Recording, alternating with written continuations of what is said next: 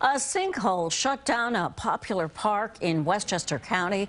CBS 2's Jenna DeAngelis is in Yorktown with more on what this means to the community.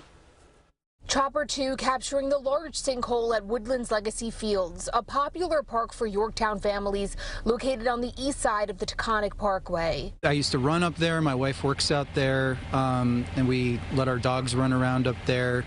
And we go hiking in the paths behind there, too, so we actually use it kind of quite a bit. They do a lot of sports there, but in the winter, it's kind of deserted. On Christmas Eve, police were alerted of the hole in the ground that's about 30 feet deep and 10 feet wide. If you look closely, you can see what officials say is a 42-inch gas pipe. Town Supervisor Matt Slater says several agencies quickly responded. The pipe itself has not been compromised in any way, shape, or form, according to Enbridge. It is not leaking. It is not on fire. It's just there. Enbridge controls the pipeline and said in a statement its pipeline system remained in safe operating condition.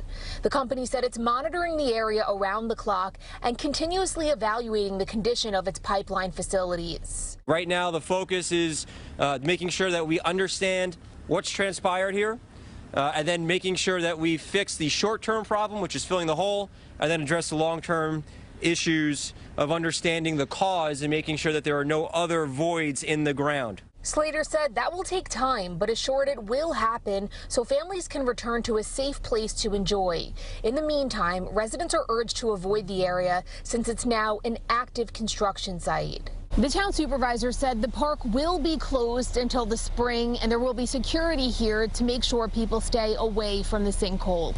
In Yorktown, Westchester County, Jenna DeAngelis, CBS 2 News.